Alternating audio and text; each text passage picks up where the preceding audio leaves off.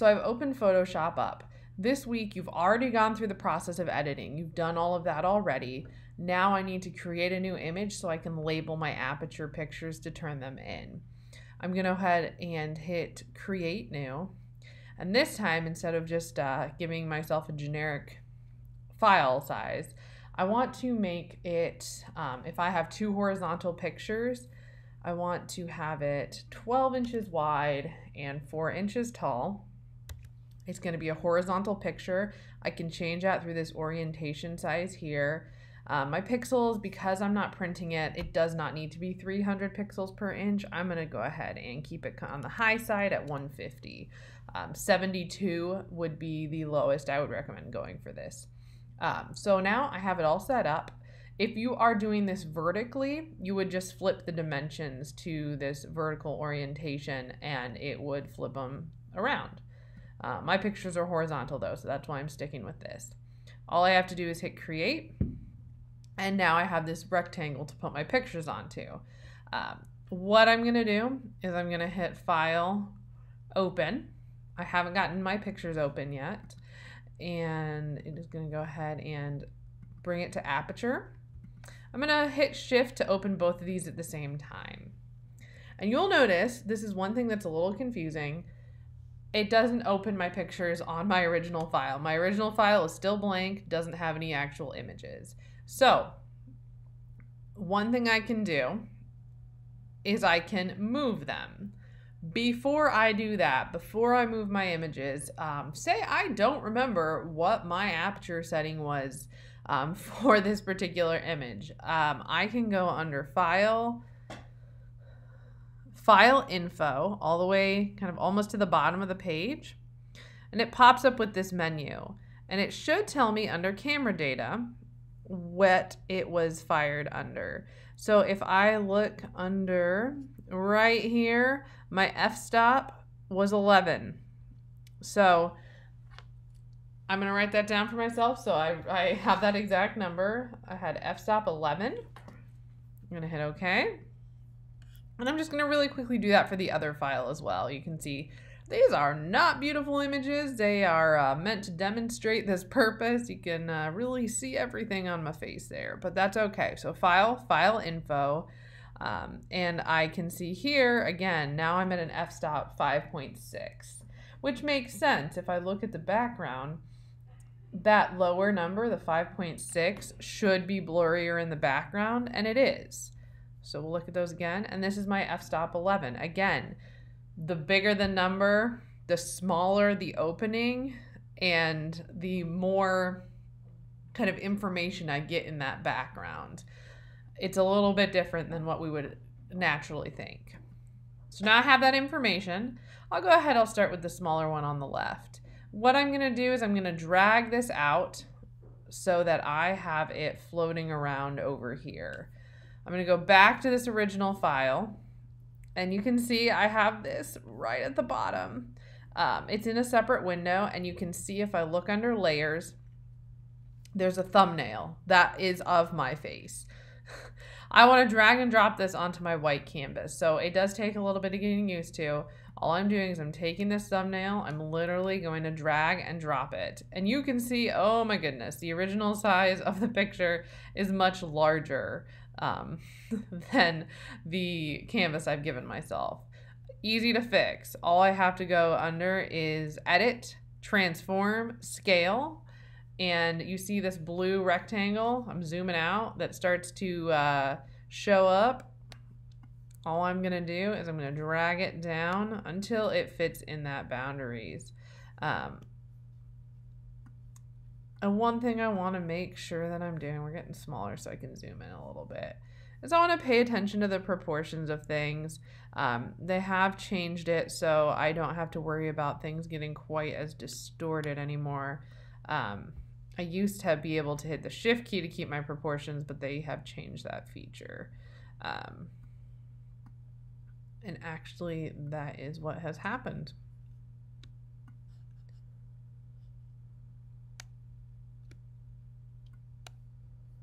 There we go.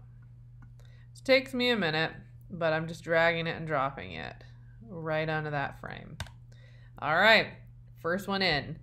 Gonna do the exact same thing on my second one. So you can see I'm pulling this out of the tab. I'm gonna go back, I'm gonna select my original file size. Now I have to find my other image, which can be difficult to do if I have a lot of windows open. Bear with me. You can see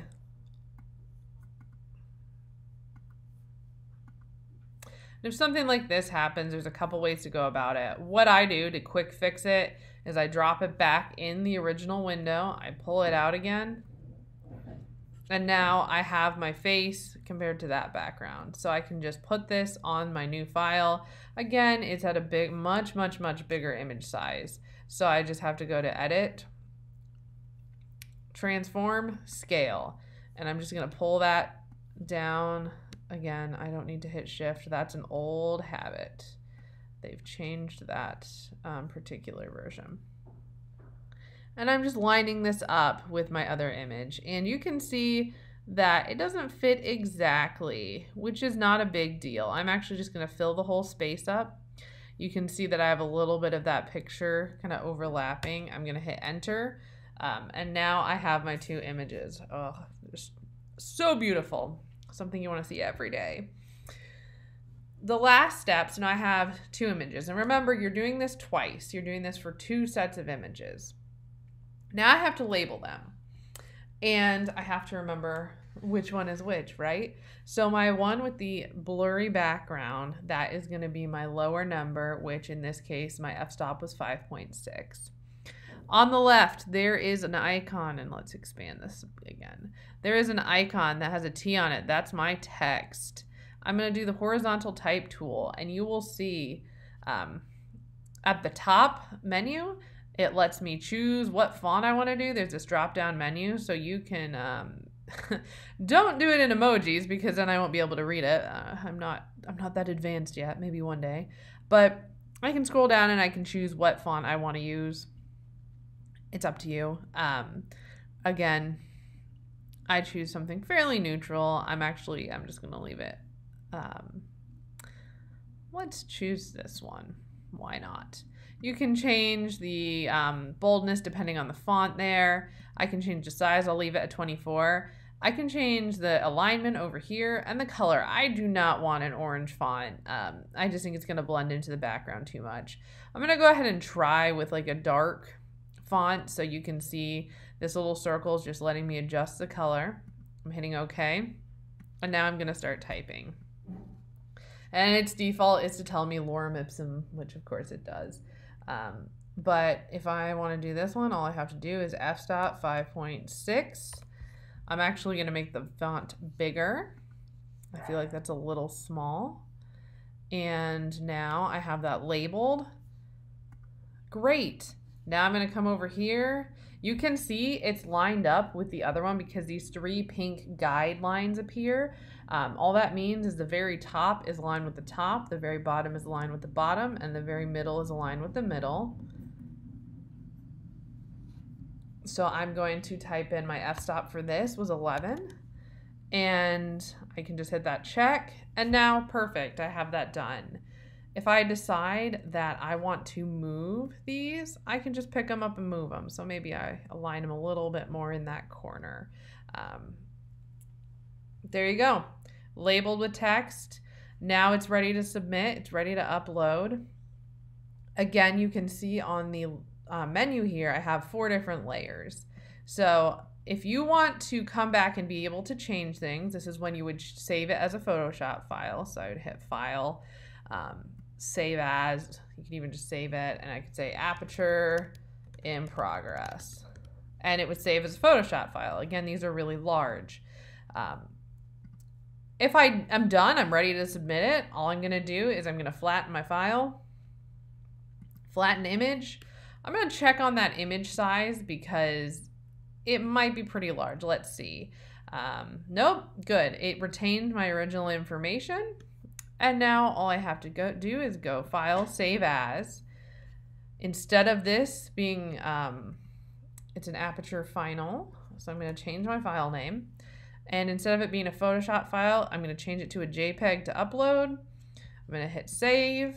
I'm going to keep that file quality large because look, it's under 1 megabyte because of those original dimensions I set. Hit OK, and then now I'm ready to upload this. So you'll do this process twice. This is the first round where I have two different, same subject, two different aperture settings. And you're going to do that again with a second subject.